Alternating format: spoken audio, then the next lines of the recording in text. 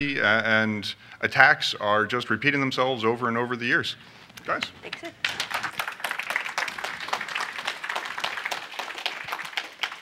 So I've been thinking about this talk and this subject for a while, and there's two reasons I wanted to give it. The first I'll give you now, and the second reason I'll give you at the end, when it'll make more sense. I see a lot of familiar faces and a lot of new ones, and I know that because you're at Hope, you share some personality characteristics with me. You love puzzles and black boxes. You never believe anyone who says there's only one way to do something. And you love the latest and greatest, the newest of not just the tech, but the knowledge. I take actually a bit of personal pride in the fact that I know stuff that other people don't know. And that results in, people with personalities like mine, in a little bit of smugness. And if history has taught us anything, it's that the best and the brightest are brought down by hubris. So among a bunch of the other stuff, I have a minor in history. And as I got deeper and deeper into security, I kept finding these patterns repeating themselves over and over again. There have been hackers since the first caveman picked up a rock. Nothing that we do is new. It's just variations on a theme. And you need to know that so that you don't expect so you don't make mistakes, because it's dangerous not to know. So when I first thought about giving this talk, I was going to give you, here's a hacker characteristic, and here is a historical example of it. Here's another aspect, and here's another example. And I thought that would be, well, kind of dry. So instead, I just want to tell you some stories. Yeah. If you want to study the computer security arms race, and you want to find patterns anywhere, your best place to look is in military history. Our arms race is paralleling anything that I can find predominantly in the military. And Sun Tzu, ancient Chinese general, is one of the, you should read his Art of War. The Art of War teaches us to rely not on the likelihood of an enemy's not coming, but on our own readiness to receive him, not on the chance that he's not attacking, but rather on the fact that we have made our position unassailable. So, first story. And how about this? I will give a chocolate bar. This is Lindt Weihnachtschokolade. It's only available one time of year, and you have to import it from Europe, to somebody who can translate the Latin for me. Quick. No? Nobody without Googling? All right. This is the very, very famous line from Virgil's Aeneid, and it says, "Don't believe the horse." Trojans, I fear those Greeks, even those bearing gifts. That means we get to eat the chocolate, right? Yeah, here. That's cool. We'll share. So the interesting thing, this is why I study with him. The interesting thing about the story of the Trojan horse is not just that Odysseus had this idea to build this gigantic horse and hide a bunch of soldiers in it. It's a story of social engineering, brilliant social engineering. So Virgil writes that all the Greek heroes were there. You're all familiar with the story of the Trojan horse, right? Yeah. You know that Paris kidnapped Helen and started the Trojan War, and it took the Greeks forever to even find Troy. And then when they did, they laid siege around it, and they were there forever, and they were beginning to run out of supplies, and they were going to have to do something. And then Odysseus comes up with this idea to build a wooden rabbit, and you got it, and hide people in it. But what they did, and this is the brilliant part, is that they hid 30 soldiers in there, including Odysseus and Agamemnon and Maecenas, some of the greatest Greek warriors that there were. But they left one person out, a soldier named Sinon, who volunteered. And Sinon had the hardest job of all, because Sinon had to convince the Trojans that all the Greeks had sailed away. So what he did is he told them that they had built this enormous horse as a as a gift to honor the goddess Athena because they had destroyed her temple and they wanted to make a recompense. And that's why it was so, and the reason it was so large was not because there's somebody in it, no, never, but because they made it so big that it wouldn't fit in the walls of Troy so that the Trojans wouldn't get any of the benefit of the blessings of Athena. In other words, they manipulated their emotions. We did this, you can't do it, so it's ours, you can't have it. So naturally, they're going to want it. And that's why they brought it inside, and that's why they celebrated. So social engineering, it's been around forever.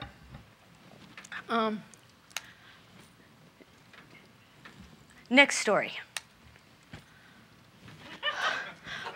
A little while ago, 500, 600, 700 years, there was this nation state that was known for its naval prowess.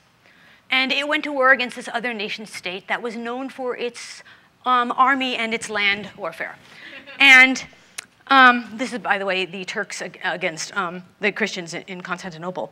And the Turks surrounded Constantinople, and on all the sides, except for the one side that was on the water. It was on this little bay and had this narrow approach to its port. And they were able to surround them everywhere and lay siege. And the siege went on for a long time, and both sides were getting kind of desperate.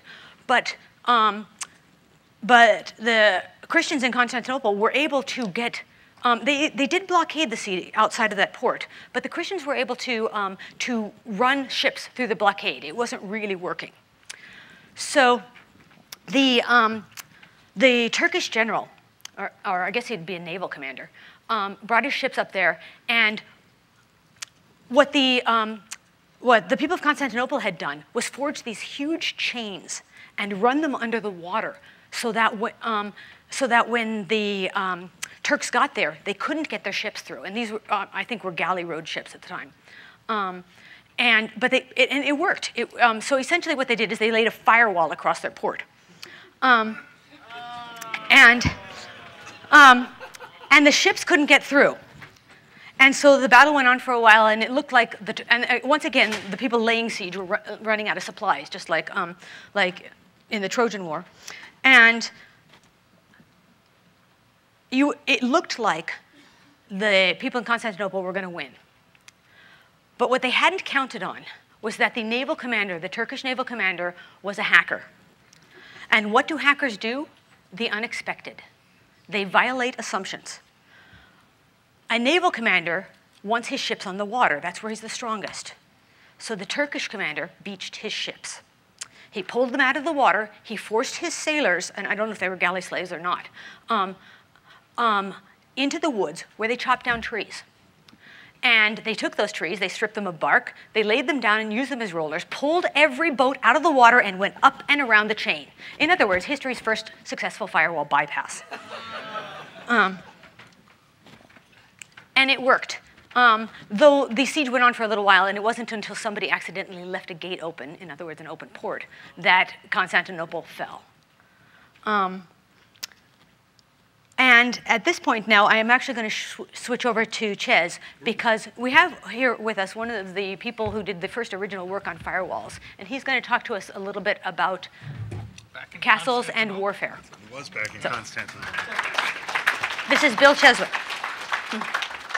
Thank you, ma'am. My pleasure, sir. I suppose I should be wired, but I can use this device right here. Now, the world's quickest changeover. I can't use it because you can't see me over the podium. Stand up. I know, she is standing. Ta-da! I can't see it. Is it there? Yes. Excellent. Okay, elapsed time. Boy, this is going to go quickly, I guess. Okay, so what I'm going to present to you in the next 43 slides in 12 minutes is a shard of an old talk I used to give, Security Ideas from All Over. And since it has historical note, we can get, whoa. Thank you. It's yeah, I think somebody is irradiating me. Matt Blaze plugged his stuff into my machine a while ago, and I blame him for this. I think someone's doing it. Bluetooth is still on? Fascinating. Oh, well, the time you is... only blame yourself for that. That's true. Well, you know, it is a Mac. It's a computer you already know how to use. It's not available. I did turn it off. Okay, well, anyway, we'll just proceed as if this isn't happening.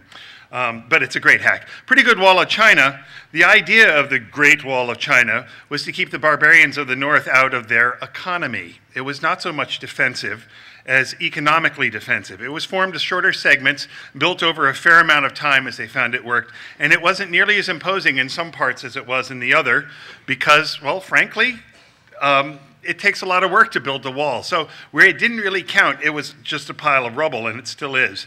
Turns out Genghis Khan walked past the wall unopposed and into Beijing.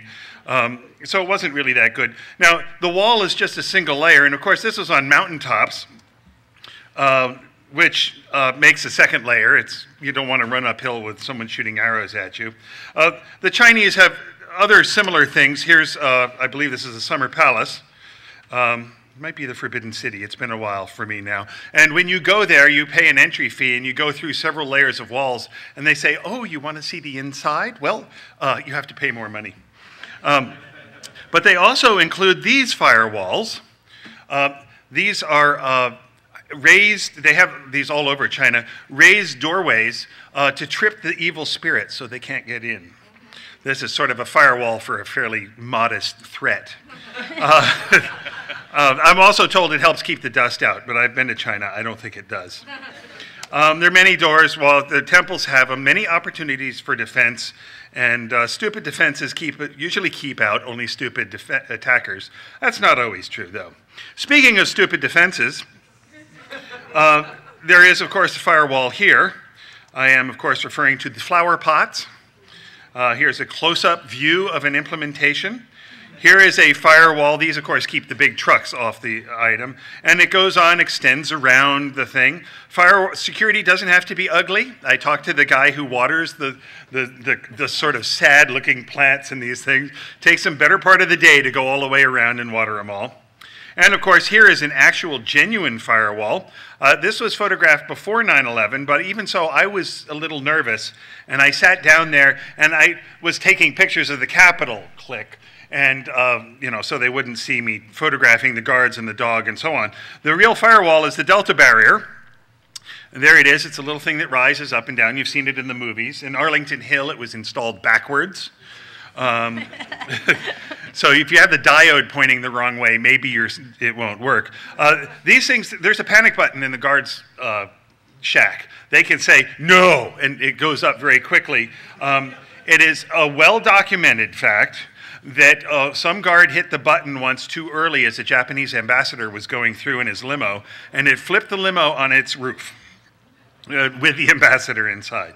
So anyway, there's another firewall. Now, Parliament has the same thing. This is a little odd. You can see in the foreground there's a stick. This is the old Mission Impossible stick I'm going to crash the car through. Of course, the point is not to damage your car, but to make you show intent. If you break the stick, you're a bad guy. You'll also notice that there is a Delta barrier there next to the guard shack, and oddly enough, a road going around it. I'm not sure what's going on here, but if you go a few yards to the left, this was also taken a while ago. I suspect this has been repaired. Here is the exit. No, nothing. Would a bad guy drive in the exit? I guess it's just not done. And you can see I was lucky. I happened to catch the Minister for Silly Walks. So perimeter defenses usually have leaks. I built there's a postern gate is one. There are other ways. Edinburgh Castle fell because the guards knew a way to sneak down and visit the girlfriend in the city, and the British came back, caught the guard and had him come back in. It's Trojan horse, but just a guy looking for a girl. Here's a map of a big company's network, and that big orange blob was a leak to the outside world. This is a whole business. You could start a whole business doing this. Layered defenses should be in depth. We have lots of layers. Security by obscurity, well, when you think about it, a cryptographic key is nothing but a carefully scientifically chosen hunk of obscurity. And it shouldn't be your only defense, but it's not a bad start. See, we're up to slide 22 of about 20 now. Belt and suspenders is safer and takes longer to get through, and they're more likely that the attackers will trick the alarm if you bother doing that. Here is, if you have need to know and clearance, you can spend a week at Sandia National Laboratories, and they'll teach you all about the design and effects of nuclear weapons. This is one of the slides from that course. Steve Bellevin put in a FOIA request. About half the slides came back blank. But this one was quite interesting. This was the layers of stuff they use to prevent unauthorized use of a nuclear weapon. And as you might assume, there are lots and lots of different layers and lots of different types. Personnel, procedure, security, stinking badges, you know, that sort of stuff.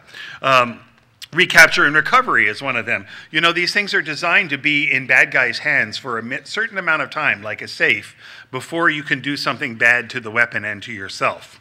That time is classified. So let's look at something a little older. If you're ever in Germany, I suggest you visit a few castles. In Heidelberg, there's a castle there, and here is, if you want to attack it, this is one of the ways you can attack it. You can run along the side of this hill, and you'll see there's a little arrow placed, give you an opportunity to die for your country. Or your cause, actually. Germany was such a bunch of different pieces, it's hard to tell who you were dying for. Well, no, you knew who you were dying for, but it gets confusing unless you're in history major. So a chance to do that. And so you run past these things, and you come up to, a gate, which of course was all locked. So you had to get your way through here while people shot at you. And once you got in, you got into this courtyard, where you were met with more gates and more little places for arrows to shoot you. And then you'd come down this hallway on the lower left, and there are little holes where you get more people are throwing epithets and things down on you. And of course, then you win through that, and yes, there's another doorway with people shooting down at you that's hard to get back. Then you go inside this sort of wine cask area with lots of holes to get shot at, and at the oil. You forgot the boiling oil, oh yeah, all that sort of stuff. And more epithets in your general direction. And here you come up to the cashier's gate, which of course wasn't a cashier's gate. And you'd have to fight your way through there. I've lost track of the number of layers. And of course, once you get through that, you break in and you get to the cement mixer. And if that was a little confusing to you, here is a diagram of the castle.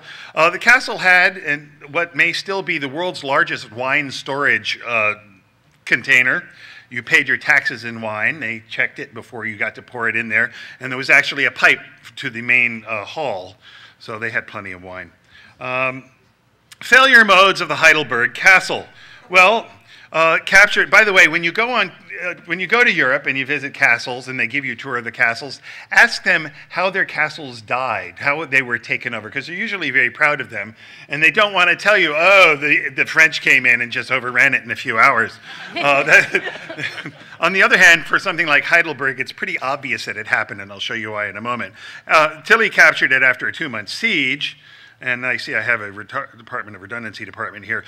Captured in 1689, it was captured by 30,000 French soldiers, French, I don't know if they were soldiers, in a few hours. There were something like 290 defenders. They ran out of defenders. You have to hire enough defenders. And of course, once you've taken over a castle, I mean, it'll piss you off to spend hours getting into a castle. Lots of your friends are dead and so on. You go to where they store the gunpowder and you blow the thing up. This must have been awesome. Look how thick those walls were. That was because it's for gunpowder. This must have been, okay guys, get really far away and watch. This is going to be fun. I don't know if I'd want to light the fuse, but this happened, and of course, what you see when you're on the outside is the castle, that half a tower is called the clock tower. You can tell the French were pretty pissed at that, too. So I'm actually finishing up here a little ahead of time, and I'll give you a modern day example that you may have thought about incorrectly or so on. Where do programs run? Show of hands, and I can't see a single one of you, but you can see yourselves. How many of you have seen this diagram at least once?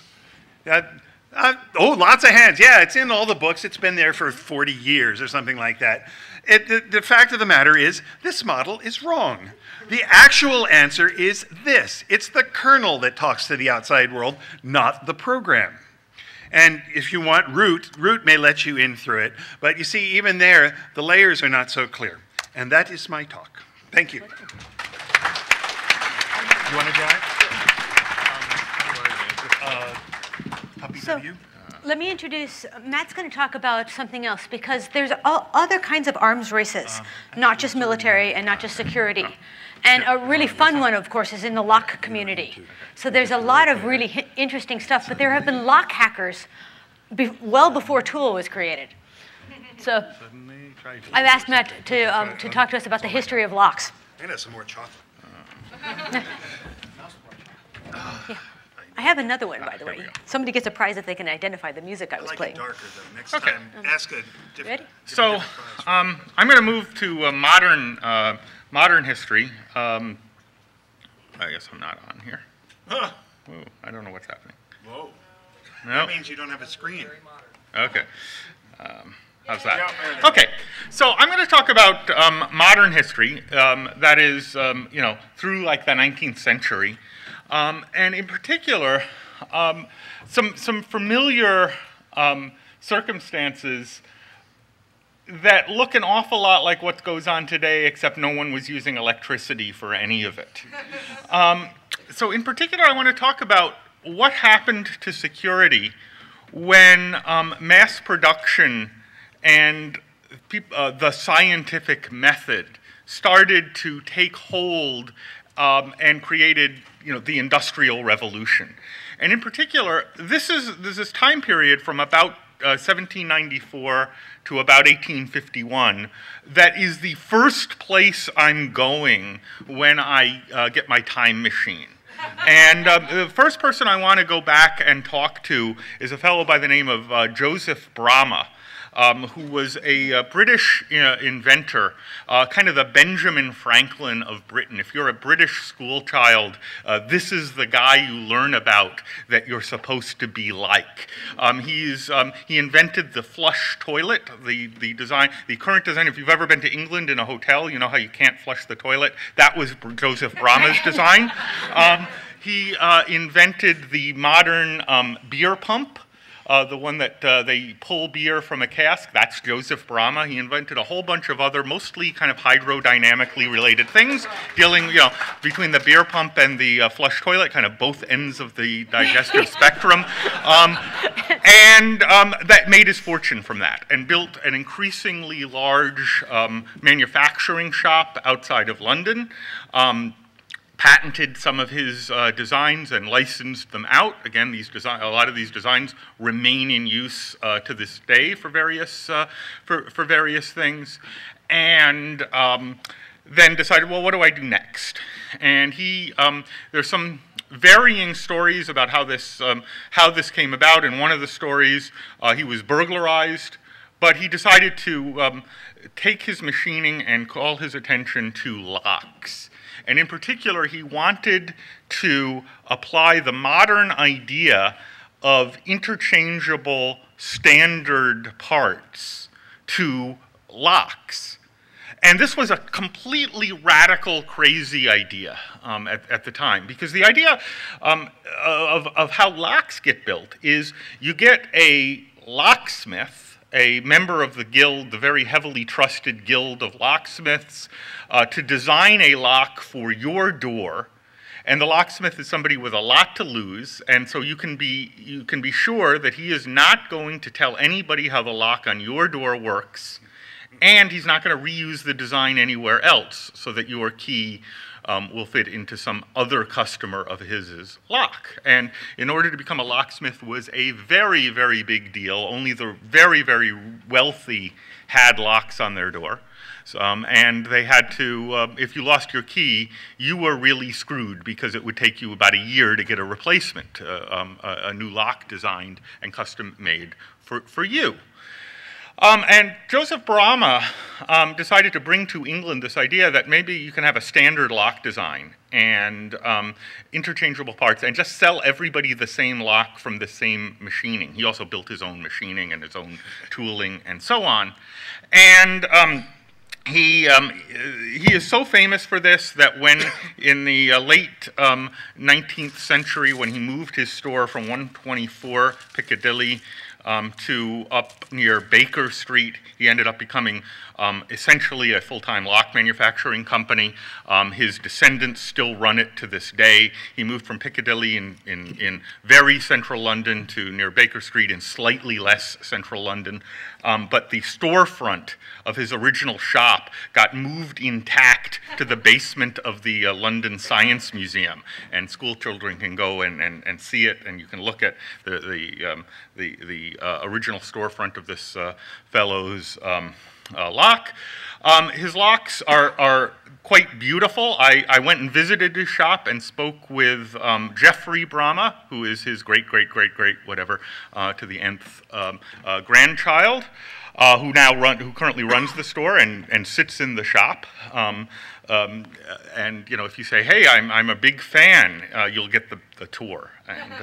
And I got a couple of his locks from there. That's a design that's a little bit unusual to kind of traditional American lock designs. The tumblers are in a circular pattern, so it's more like one of those tubular lock keys for a bicycle, and it doesn't use pins. It uses these things called sliders. It's a standard-sized cylinder. The key is this tubular type of key. It's all quite beautiful, and to this day, if you go through the expensive neighborhoods of London and you check out the locks that are on the doors, you will encounter various generations of Brahma locks in front of some of the more expensive homes and businesses there, because the design is regarded as being pretty good. Now, if you do this too much, the cops are going to come. But you know, until they come, you will find, you know, you can spot the Brahma lock before the cops pick you up. That's kind of a game. One of the things that I noticed in his reconstruction of his shop, they had the contract called an indenture. This is how you learned to a trade in those days between him and his assistants from 1794. It contains in part, you know, it starts out with, you won't embezzle or purloin or waste any of the goods or property of the master, nor lend the same without his consent to any person or persons whoever, nor sell, nor buy, or traffic with his own goods, nor those of any other person or persons during the said term, so you don't set up your own side business, nor play at dice, cards, or any other unlawful or immoral games or sports, nor frequent nor go to any playhouses or houses of ill fame, nor any taverns or alehouses, except about his said master's business, and they're to be done and only to stay so long as shall absolutely be necessary for transacting his said master's business, and shall not commit fornication, nor contract matrimony, nor depart or absent himself from. So, you know, you had to really be committed if you wanted to learn in this business. But one of the things, sorry? They had the FBI back then? So this is a picture of a modern key, and essentially Brahma's lock applied this principle. There's nothing secret about the key except the way it's cut. So there's a standard key design. All of the customers of this lock, everybody who buys the lock, gets the same key. And that key is then customized to be configured with the security parameter for the particular instance of the lock that you buy. And that allows you to describe the security parameter of a key by basically describing how it's been parameterized for that lock. So essentially, we could go to a locksmith today and say, give me a Slage SC20 key bitted for code 314159, and what you'll get will look exactly like this. And then, so we have this concise description of a key, and we don't have to say, okay, I'm going to send off to the factory and they're going to cast this thing and we'll get it in a couple of weeks. They can just take the key blank that they buy in bulk and configure it to fit your particular lock. So essentially, we have the first system in mechanical, entirely in the mechanical world, in which the security is based entirely on the password rather than on the password checking mechanism. Everybody gets the same basic lock design, everybody gets the same basic keys, but having the key to my apartment doesn't help me open your apartment. or house or castle or business or what have you, because the secret is that easily changed little parameterized thing. Now, what effect does that have? It makes these things go from being very expensive custom machines to really cheap things that you can, if it's compromised, change out quickly. So Brahma's design, by the way, survives to this day, even outside of Brahma's lock. Who can tell me what the bottom picture is here? That's Brahma's key. What's the top? Tubular, like a bicycle lock key. Same basic idea. If you look head-on, you'll see that there are these cuts in it. This is kind of looking head-on down the barrel. If you take a look down at the key itself, you'll see that there are these little ridges. I don't know if I can, well, I can't really point. But you'll see if you look at the bottom, there are these ridges. They're of varying depths. That's the security parameter for these things. Brahma's key looks kind of cooler and older, but it's the same basic idea. His keys come with a little cap. In Dickens' The Pickwick paper, there's a reference to a rich person who has a Brahma key, distinguished by the little cap at the end to keep dust out. The cap at the end is now made of plastic instead of leather, but he still provides it. The locks are interchangeable parts, and they interoperate not from the very beginning of them, from the very beginning of history, but they will interoperate with locks that go back on the order of 100 years. Does the Brahma cap actually act as another security feature in that it would prevent you from photographing That's right. the key? It prevents you from shoulder surfing the key. By the way, the same mechanism is used if you've ever spent time in a prison as a visitor. The guards often have a cover over their keys. They use these large keys that open cells. One of the models of a lock made by Adams Wright uses has a snap-on cover that can conceal the keying pattern on the lock, because the people in jail have nothing to do but watch the guards all day and learn what their keys look like. So this also provides a bit of a security mechanism. But I think Brahma does it mostly because there's this reference to it in Dickens, and you know, why lose that by not having this anymore? Again, all interchangeable parts. If something goes wrong with part of it, you can just fix that one piece. In particular, if you want it rekeyed, this center cylinder contains the sliders that are the parameterized mechanism for the security of it. So the big question that Brahma had to answer when he said this radical idea, everyone is going to get the same lock, and it's going to be more secure than before.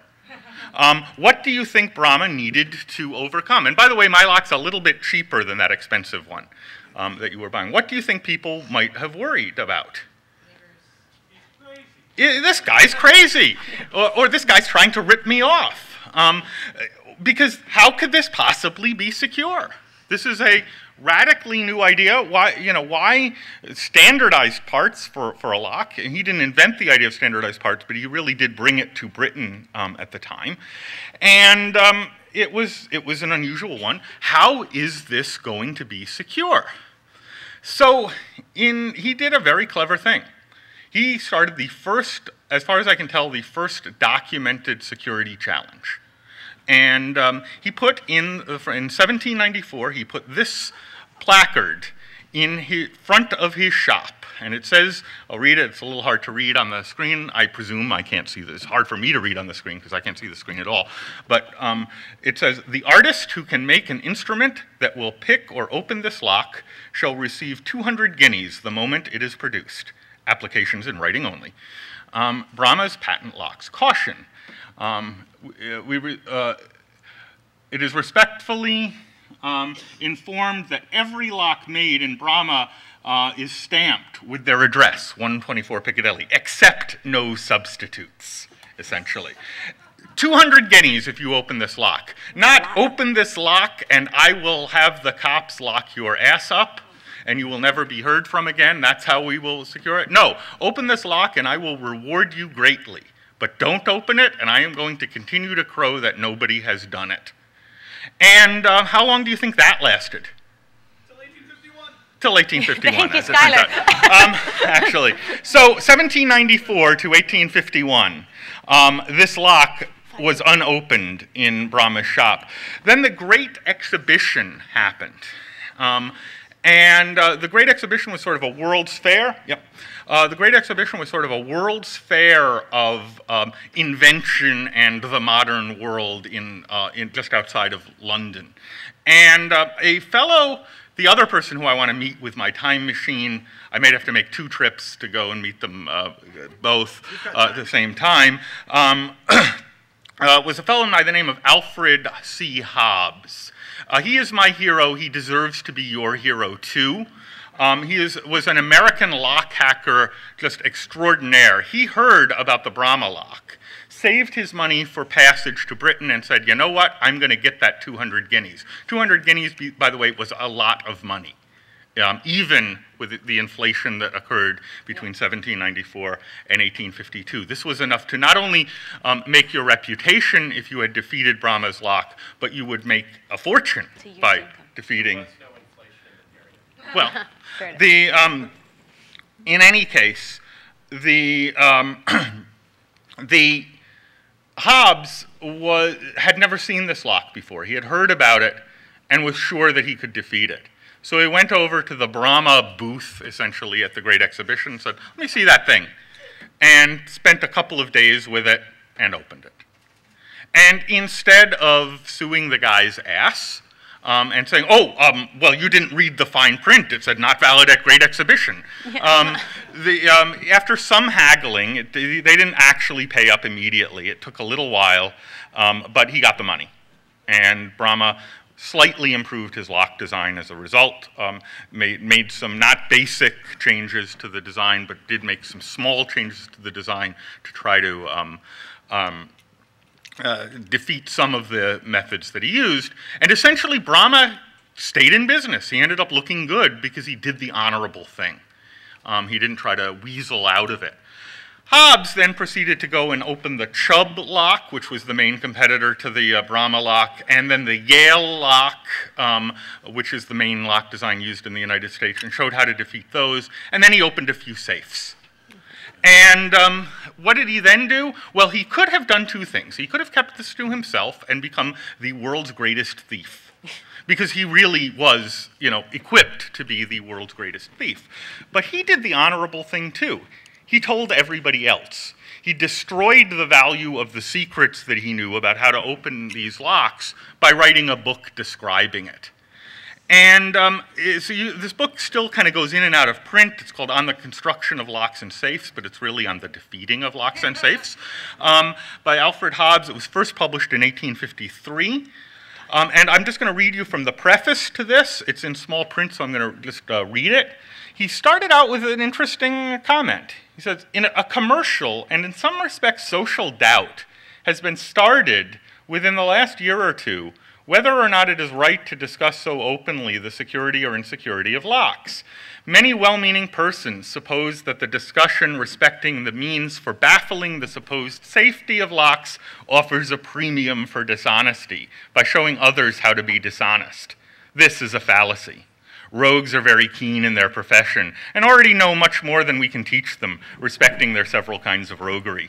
Rogues knew a good deal more about lockpicking long before locksmiths discussed it among themselves, as they have lately done. If a lock, let it have been made in whatever country or by whatever maker, is not so invaluable as it has hitherto been deemed to be, surely it is in the interest of honest persons to know this fact, because the dishonest are tolerably certain to apply the knowledge practically. And by the spread of the knowledge, it is necessary to give fair play to those who might otherwise suffer by ignorance. It cannot be too earnestly urged that an acquaintance with real facts will, in the end, be better for all parties. Now, if it weren't for the fact that...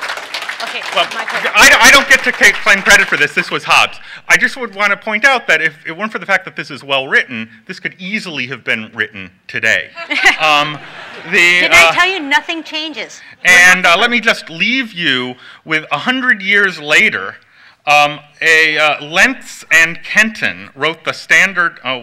Never mind. Lentz and Kenton wrote the standard book on safe cracking. In 1953, exactly 100 years after after Hobbes broke the Brahma lock, and they included a preface in their book too. And it says that it is extremely important that the information contained in this book be faithfully guarded so as not to fall into the hands of undesirables. We suggest after you become proficient in the art of manipulation, destroy this book completely so as to protect yourself in our craft. Now, fortunately, not everyone followed that advice because I got my copy from the library. Thanks. All right.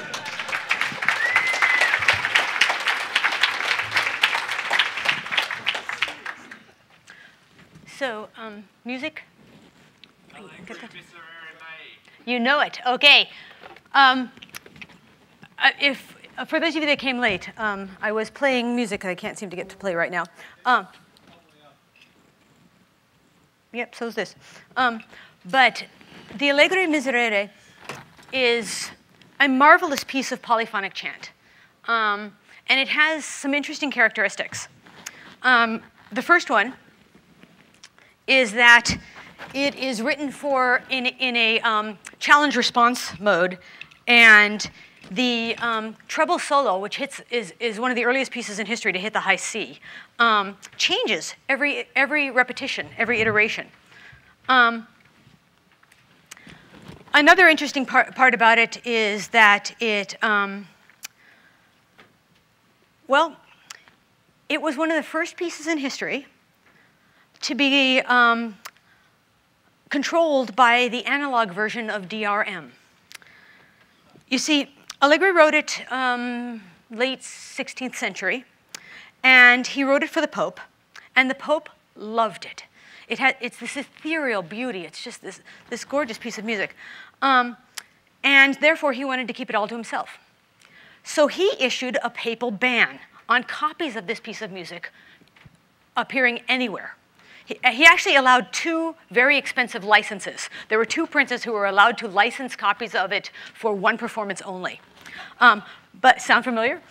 But otherwise, no, they were given back to the hand of Vatican Chapel people and returned back to the Vatican Chapel library. The other thing about the Miserere is that it's only allowed to be played during Easter week.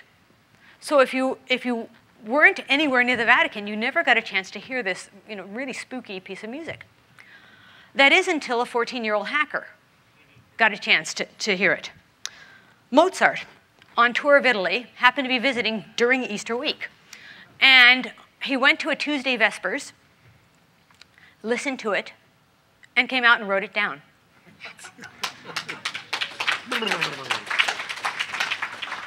He went back the next day and picked up the few pieces that he'd missed.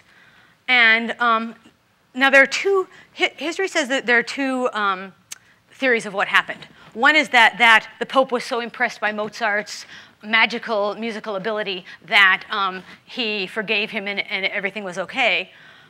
But really, Mozart sold it to a music publisher. DRM doesn't work, and it didn't work then, it doesn't work now. The interesting thing about this piece of music is that, or about Mozart's writing it down, is that it's a very simple algorithm. Any elite hacker with sufficient skills could write this piece down. It's chant, which means that most of it is the same, and then there's some slight variation, and then it differs. So the algorithm used to get this piece of music is the same one that you use to back up your systems if you do incremental backups. One pass to get the most of it, and other passes to get the things that have changed. So at the beginning of the talk, I said that there were 2 reasons that I wanted to give the talk. I'm seeing certain threads of patterns that by themselves are neither good nor bad, they just simply are. But when you tie them together, it's a bit scary from a security perspective if you look at security from a meta level and not at each individual part. And the 3 threads are these. First, in my talk today, I've used 3 different computers. This one was acting as a timepiece. This one is my projection device. And this one was my media player. Now, I could have used just one, but I happen to like stuff, especially if it's shiny and has lights on it. And all of these machines are full-fledged computers. All of them interact with each other. All of them interact with everybody else's, whether here or on the far side of the world. All of them have multiple attack surfaces, and all of them can be configured to be attack vectors. That's pattern 1. Thread 2. Computer science as a field, as a science, is maturing. And like all fields, as they mature, it's beginning to fracture into its specialties. So now, at a normal undergraduate program, it is very difficult to get a complete, in-depth education of all parts of computer science and graduate in 4 years. You can't do it. You have to specialize in something. What this means for security is really bad. We can't afford to specialize because, well, attackers can, defenders can't. You have to defend against everything. So in the academic world, what I'm seeing is that the programming languages people are getting grant money to develop secure programming languages because that is going to solve all of security's problems. The database people, the same thing. The architecture people, the same thing. The theory people, we've just got this perfect theory of security, and that will solve all of our problems. But I'm a systems person. I see everything as how it interacts with everything else as part of a system. And this scares me because that program that is written in a programming language, that is compiled with a compiler, that is running on an OS, that is using an architecture that has a firmware and that has hardware on it, and every single part of that is potentially vulnerable. And all I have to do is a simple rights amplification to get, well, maybe not so simple, but you understand my idea. And the third reason that the third thread is the real reason I wanted to give this talk. Last year at DEF CON, in one of those really rare moments of quiet, we were all sitting in somebody's hotel room, a handful of us, and Dragorn suddenly burst out laughing. And we thought that he had found another one of his seriously demented videos, and we all wanted to see it, because they're funny, but they're twisted. And no, he looked up and he said, "Hello, 1990s, TCP injection is back." And I haven't been able to stop thinking about that all year. It's back. It shouldn't be. We solved this problem. But if any of you got the privilege of hearing Renderman and Dragorn's talk on Friday, it's not only back, it's back with a vengeance. It's worse than it was. We are far more vulnerable because of the unexpected interactions of parts of systems. And that system could be a single device or multiple devices interconnecting from who knows where. If history teaches anything, it's that if you don't know your history, you're condemned to make those mistakes yourself. And we can't afford that. Because the thing about, I think this is another quote from Sun Tzu. No, I guess I didn't put that one on. But you can't fight, you can't win a war where you're purely on the defensive. All you can do is maintain a status quo. And that's the best we can do right now. We have two models for defending ourselves. You either have the Center for Disease Control model, where you inoculate yourself against every known virus, every known vulnerability, and you stick yourself out there and you wait to get attacked, and then when you are, you clean yourself off and you do it again. And the second model is the castle and moat model. You build these layers of defenses, you strictly control ingress and egress, and you stick yourself out there and you wait to get attacked. And that's all we have, and that's the best we can do, and I'm almost out of time. But the status quo, for now, if you do it right, it's working. But you need to know, you cannot make the assumptions that because I'm a specialist in this field, that's where all my attacks are going to come from. And that's the hubris that we need to be aware of. We need to pay attention to everything. So you need to learn your history, and we're out of time. So thank you for listening. And come get some chocolate because, or actually Josh gets this one. We have plenty left, but this one goes to Josh for identifying the miserere.